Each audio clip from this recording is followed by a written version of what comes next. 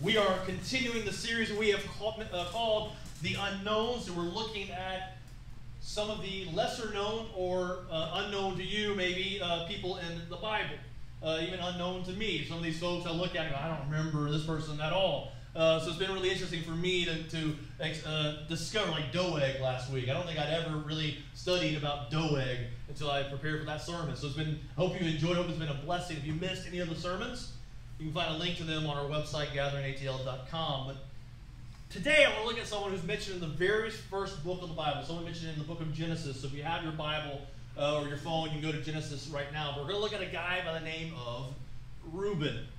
Reuben. So who's Reuben? Reuben was Jacob's oldest son. Some of you may remember Jacob. Jacob was Isaac's son, right? And Isaac was Abraham's son. So Reuben was Abraham's great-grandson. And you may remember that his dad, Jacob, had a twin named Esau.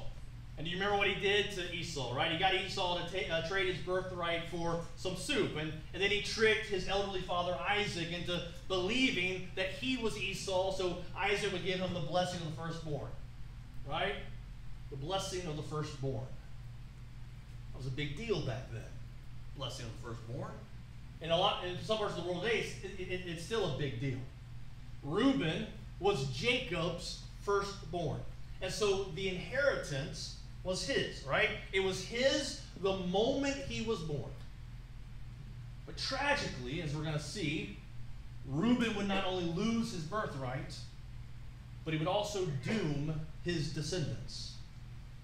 So here's the truth for us today. We cannot receive God's blessing if we are not where God wants us. Hear that. We cannot receive God's blessing if we are not where God wants us.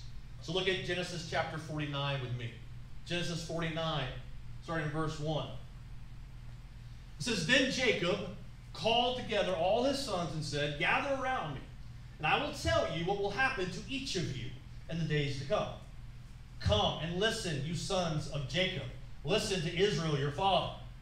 Reuben, you are my firstborn, my strength, the child of my vigorous youth. You are first in rank and first in power.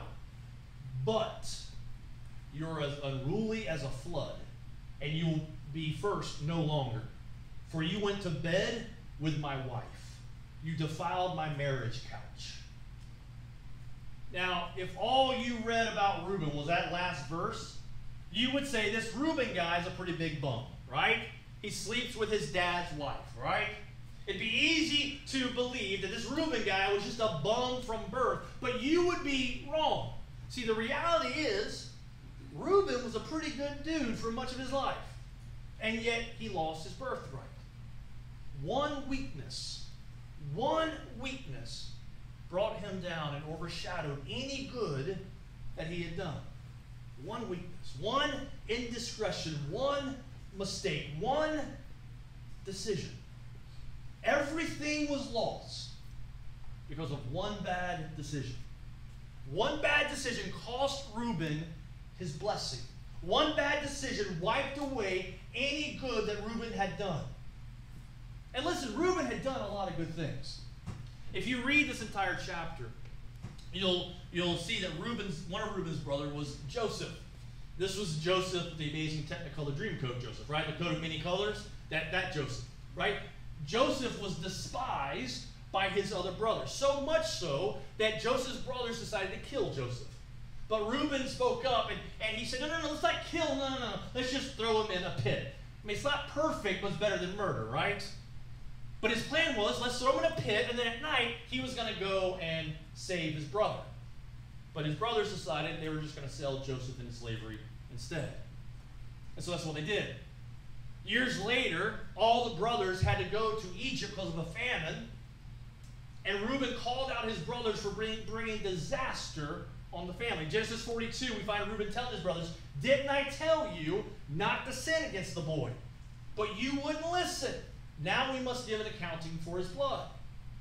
In the 30th chapter of Genesis, we see Reuben bless his mother with some mandrakes.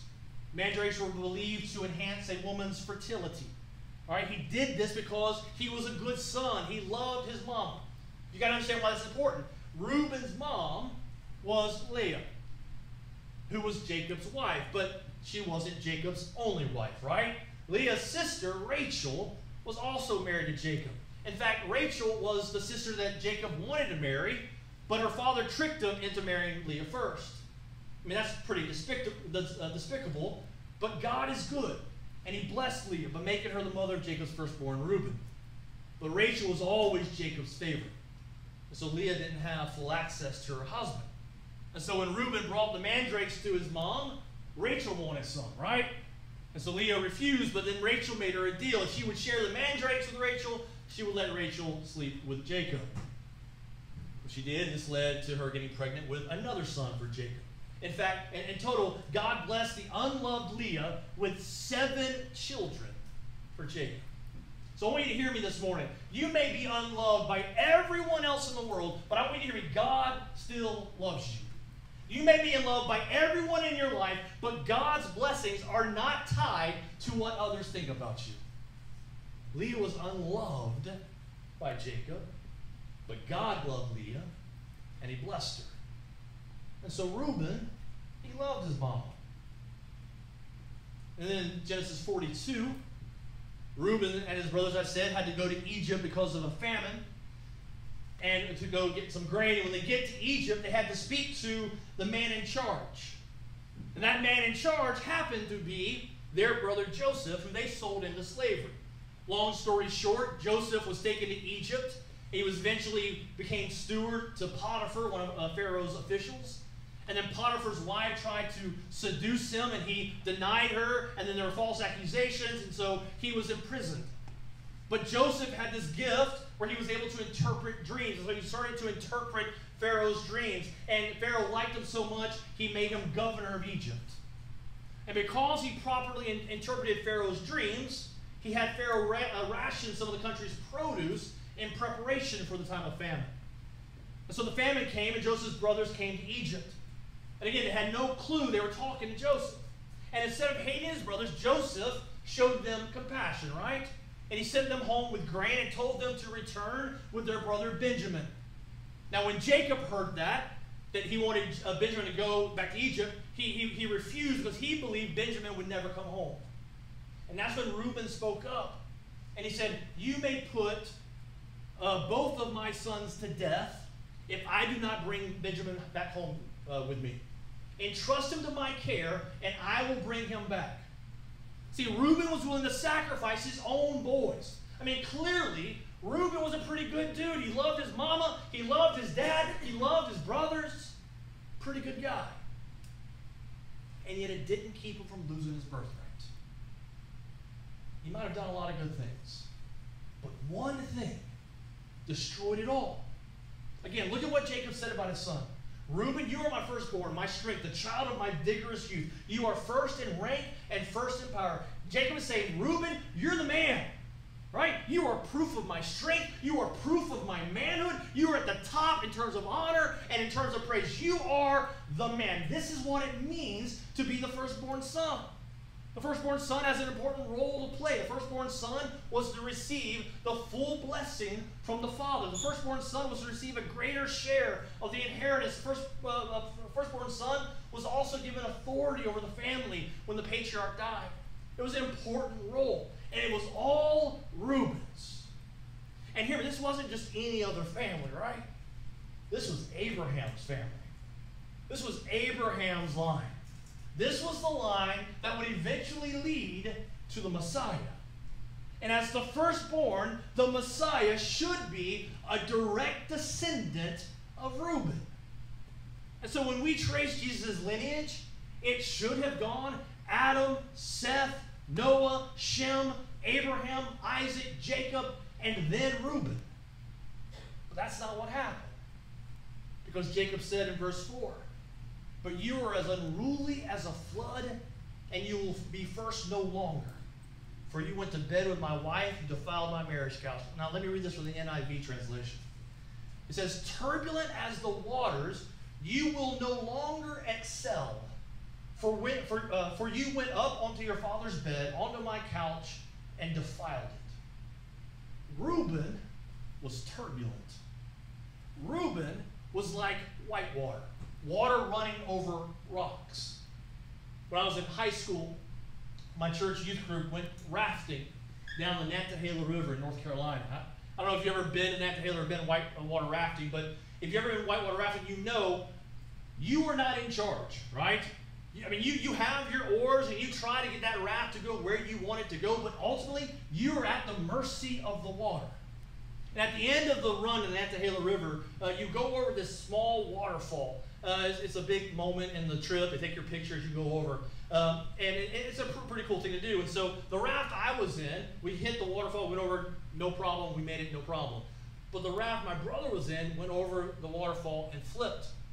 And my brother was caught under the raft and under the water. And he couldn't get out. And right before he started to drown, he said the hand of God reached down and grabbed him and pulled him out. It was old man Wiggins, but he said it was the hand of God that pulled him out of the water and saved his life. When you are in the water, you are at the mercy of the water. There's a reason we had to sign all those waivers before we could go, right? All the guys and all the adults were committed to our safety, but they understood that turbulent water was unpredictable water. You cannot predict what turbulent water will do. Some of you have been wondering why it seems people are pulling away from you. It's because you are turbulent waters. No one knows which way you're going to go. They have no way of knowing what you will do at any given moment. Right? Reuben was not steady. Reuben was not dependable. He was turbulent. He didn't stay in his lane. You see, turbulent water destroys. I mean, look at the flooding in eastern Kentucky and Mississippi. When water overflows its banks, it disrupts and it destroys. It leaves damage in its wake. And you never know what will be destroyed. And you don't know how bad the devastation will be. Right? It's why we can't build in flood zones. Right? A flood zone is the government's way of saying you don't want to build here because you can't trust this water. If it overflows its banks, your house will be destroyed. Some of you are like turbulent waters. You can't be trusted. You're unpredictable. You're wondering why everyone is keeping you at arm's length. This is why. Turbulence creates uncertainty. We know this when we fly, don't we? I don't handle turbulence well. It doesn't matter how small the turbulence is. I am convinced that the plane is about to fall apart and I am white-knuckling everything I can grab, right? I'm terrified. Turbulence creates uncertainty. We know this when it comes to our life situations, right? When life gets turbulent, we get worried, right? We get concerned. We don't know what will happen next. No one likes turbulence. No one wants to be around turbulence. Turbulence can't be trusted. Reuben was turbulent. Some of you are wondering why your life is so turbulent. It's because you aren't where God wants you. You aren't living within the boundaries God set for you. So what are those boundaries? Well, put simply, they're the 10 Commandments, right? Don't worship any other God. Don't make any idols. Don't take the Lord's name in vain. Remember the Sabbath. Honor your father and mother. Don't kill. Don't commit adultery. Don't steal. Don't lie. Don't be jealous of others. That's the lane we're supposed to remain in. Reuben didn't stay in those lanes. He didn't keep at least 2 of those commandments. And some of you are living in turbulent times because you're not keeping 1 or more of God's commands. That's why Jacob told Reuben, you're never going to excel. I mean, that's what we all want, right? We want to excel. We want to be special at something. We want to step out of the crowd in some way. We want to excel in something. Now, it's probably something different for each of us, but we all want to excel in some area. And the truth is, God created each of us with the ability to excel in something, to step out of the crowd in some area in our life and excel. God created you, hear me, church, God created you to excel in something. Maybe it's teaching, or banking, or coaching, or sports, or drawing, or writing, or medicine, or selling, but it's something. God gave you the ability to excel. But maybe like Reuben, you're not excelling, and the question is why? God's got a plan for you in an area where you can excel, but you're not able to step into it because you're too turbulent. You aren't where God wants you to be. You want the blessing, but you aren't in position to receive the blessing. For Reuben, his inability to excel was because he held lust in his heart. He held lust in his heart. Reuben felt that if he took his father's concubine, then his place of the firstborn would be unchallengeable. Right? Reuben knew what was coming his way as firstborn, but instead of letting it happen in God's time, his lust led him to try to force the issue. Right? Reuben's sinful desires demanded his attention. And he fell for it. Our sinful desires will lie to us time and time again. They will tell us that it's them, our sinful desires, that will get us what we want. Our sinful desires will tell us that they're the ones that will get us where God wants us to be. Right? I mean, if we believe that God wants us to be happy, then an affair might just be the answer. If we believe that God wants us just to be happy, then skimming a little money off the top might just be the answer. If we believe that God just wants us to be happy, then cheating in order to pass a test might just be the answer. When we aren't willing to wait on the Lord, we are more likely to give in to our sinful desires to get what we want or what we think God wants for us. Reuben just could not wait. He just couldn't control his lust. And because of this, Reuben would never excel. In fact, if you look up Reuben in the Bible, you will find that after this, Reuben never accomplished anything of note. Neither did his descendants. The 12 sons of Jacob became the 12 tribes of Israel. And God would use these 12 tribes to bless his people. However, it does not appear that the tribe of Reuben was used in the same way as the other tribes. No judge, no prophet, no ruler, no prince ever came out of the tribe of Reuben. In fact, the only notable people to come out of that tribe were Dathan and Abiram, and they're famous for nothing other than rebelling against Moses. In fact, when God leads his people into the promised land, Reuben's tribe is like, oh, that's okay, we're just going to settle over here on this side of the Jordan. They never accomplish anything. They become small and non-influential. You see, turbulent waters change everything downstream.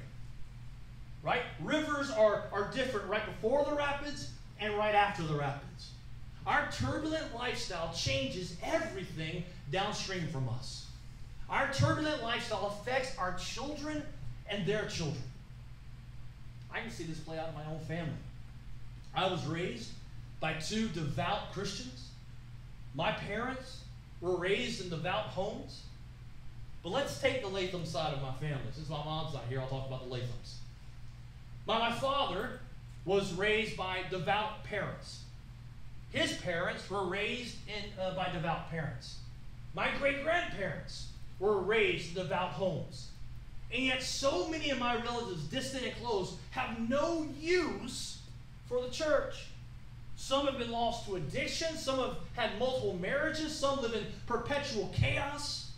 Now hear me, while we are all responsible for our own decisions, the decisions our parents and our grandparents make can make making the right decision for us even more difficult. See, Reuben was next in line. Reuben had the blessing waiting on him. Reuben had it all coming his way, but he gave in to his sinful desires, and that removed him from his place of honor. But then his kids ended up being 2 steps removed, and then their children were 3 steps removed. Do you see how this works? Each generation is farther and farther and farther away from where the family was meant to be. This means the journey back is much farther for each generation. If you are unstable water, you will not excel, and neither will your children. In fact, if you are unstable water, it is even harder for your children. See, I have seen generational sin destroy families. Broken marriages tend to lead to broken marriages. Women raised in abusive homes tend to marry abusive men. Men whose fathers were unfaithful tend to be unfaithful husbands themselves. Generational sin destroys generations. But I'm pretty sure that Reuben never thought it would lead to this. Right? I'm pretty sure Reuben never thought that he would lose his birthright by sleeping with his dad's wife. I'm pretty sure that Reuben never thought his descendants would suffer. All because of just one night of lust. None of us think the worst possible outcome of our sin will actually happen. That's why people drive under the influence, right? I'm just buzzed. I'm fine to drive. That personal conversation has led to countless lives being lost and countless lives being destroyed. We never expect the worst outcome, right? Looking at a few inappropriate photos, that won't destroy my marriage. Having a little sip, that won't destroy my life. Skimming a couple hundred from the top at work, that's not going to lead to jail time. I doubt Reuben thought he would destroy what God had in store for him. As I mentioned, it should have been Reuben's line that led to the Messiah. But because of his indiscretion, Jesus came to the line of Judah instead. So while we know what Reuben lost because of his one decision, what about us? You see, Reuben was as human as you and I are. He never thought he would be a lesson about what not to do. So what about us? See, we have no idea, church, what God has in store for us. We have no idea what Jesus wants to do in our lives for the rest of our lives. God's will for our life is not written in stone. Let me just say, I am so tired of this bad theology that says, well, if God wants it to happen, it will just happen.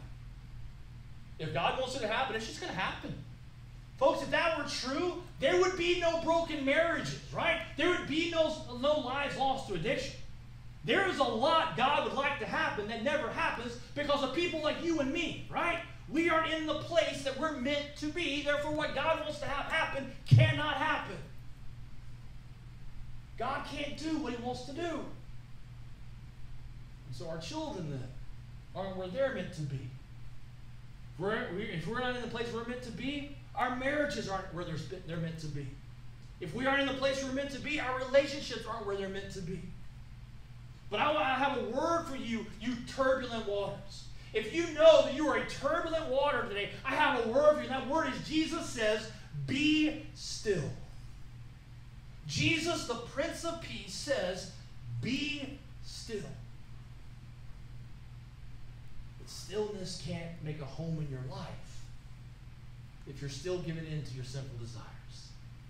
The stillness of the Lord cannot coexist with a lustful heart.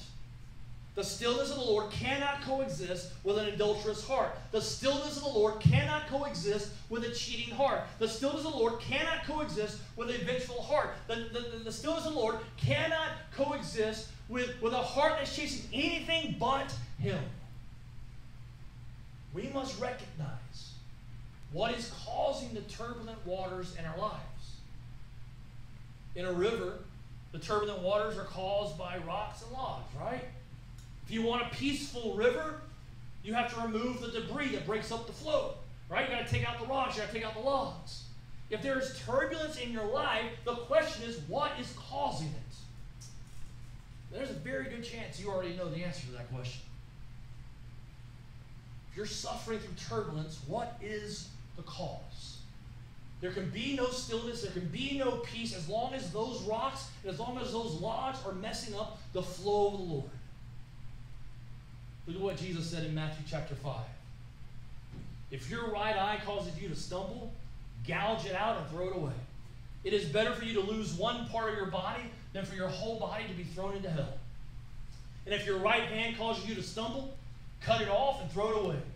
It is better for you to lose one part of your body than for your whole body to go to hell. Is it your right eye that's messing with the peaceful flow of the Lord? Is it your right hand? Is it lust? Is it addiction? Is it greed? Is it gluttony? Is it ego? Is it self-hate? What is it for you? The Bible tells us, church, that God has blessings stored up in heaven for us. And when we're saved, we become co-heirs with Jesus. When we are saved, we become children of God. We are welcomed into the family, and God wants to pour out blessing upon blessing upon blessing on His favored children. Hear me, church. You are loved by your Heavenly Father. You were created to excel. He has created you to be a blessing. He has created you to be blessed. But are you in a position to receive the blessing? Or are you living in turbulent waters? Are you giving in to your sinful desires because you think they'll get you where you need to go faster? Are you unwilling to trust God's timetable for your life? Are you unwilling to trust God's plan for your life? Maybe today, maybe the first time you're beginning to recognize some generational sins that have hurt your family. Think back to your family for a moment. Think to your parents and their parents. Can you draw a line from their indiscretions down to you and see how it's played out in your life? Are you realizing, maybe for the first time, the chains that you're in because of generational sin? We sing a lot of songs about Jesus being a chain breaker. But do we believe it? I see people sing those songs about Jesus being a chain breaker, and yet they're still living with generational sin. They're not willing to step forward and pray, Jesus, break the chains. He can break any chain that is on your life. He can break any chain that's on your family. No generational sin can stand against Jesus. No generational curses can stand against Jesus. Personal note, it's not on my sermon. As you know, my brother was killed when he was 20. My mom's brother died when his apartment caught on fire when he was 23. My great-grandmother lost her firstborn. I was sitting around my parents' house in Ball Ground. We lived up there with our spiritual covering, Dr. Carlos and Maria Perona. And we were talking to Dr. Maria, Liam and I were, about the loss of my brother and the loss of my uncle. And we started to share that it's been the firstborn son going back generations. And we never really thought about it. And she clued in and said, this is a generational curse on your family. And she prayed over us. And she broke that curse. And she looked at me and with a prophetic word, she said, Jared, you will see all of your children grow up. And I said, praise God. No generational sin, no generational curse can stand up to the name of Jesus Christ. Do you believe this today? Reuben made one decision that tore down God's blessing on his family. And so today, church, let's make one decision that helps us and our family step into God's blessing. It takes just one decision that can lead to life or it can lead to death for you and your family, for you and your community. One decision. And frankly, you can never know the full impact of a decision before you make the decision. So the question is, are you willing to gamble with your life? Are you willing to gamble with your children's life?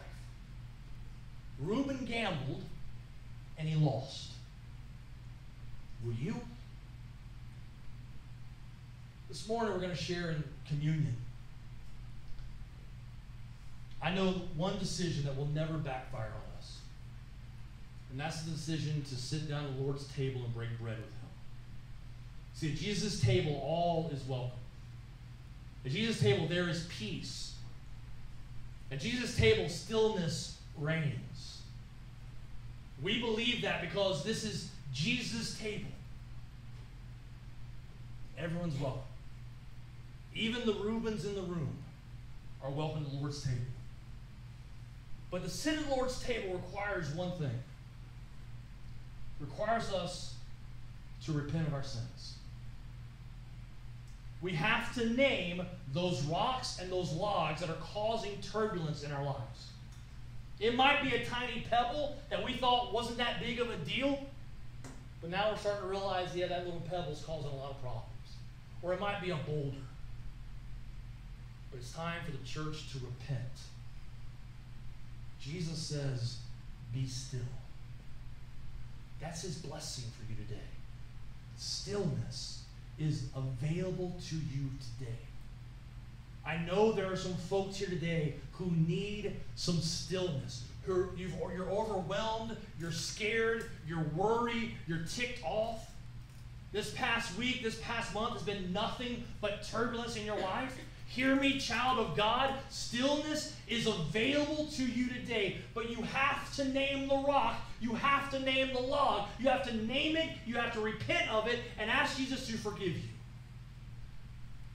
So who needs some stillness? Who needs some stillness today?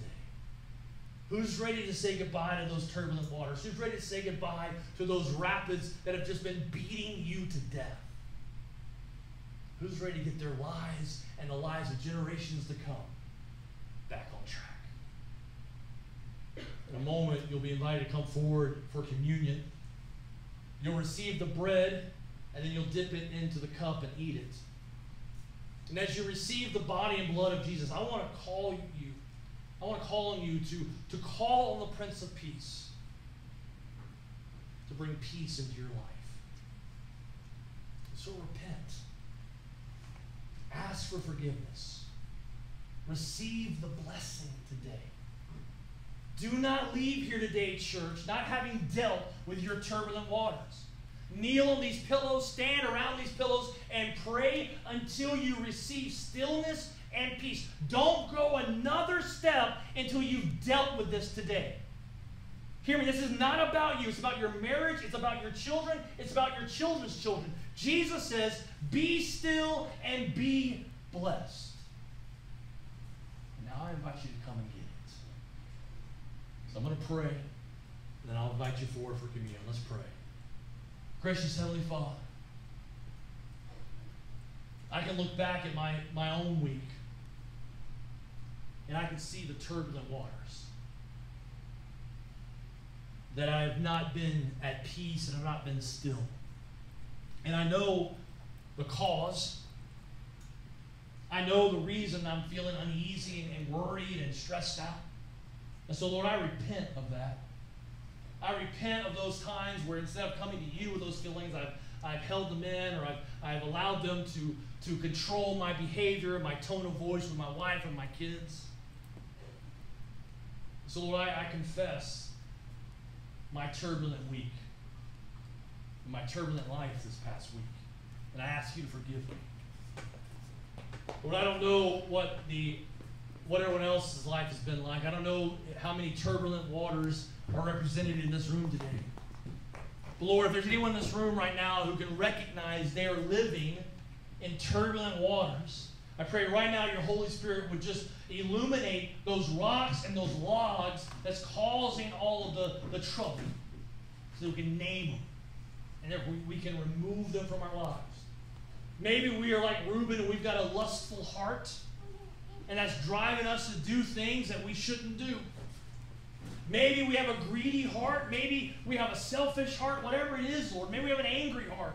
And we can see the turbulence that's causing, that the turbulence in our marriage, the turbulence in our family life. And we can see how we get it from our dad or we get it from our mom. And we can see maybe the first time that it's a generational sin. It's a generational curse. And today, Lord, let us say, it stops today. Today, we are calling on the name of Jesus to break some chains, to break apart generational sin, to break down generational curses, and to let our families be set free, and to live in stillness and peace. So I don't know what it is for each of us today, Lord, but I ask that whatever we bring to you, you would take it, and that we would know that we are forgiven today, that we would leave here, Lord Jesus, walking in stillness and peace. I pray peace upon our lives. I pray peace upon our marriages, upon our relationships. Let us be still. Trust in you. Live according to your commands. For this all in the name of Jesus.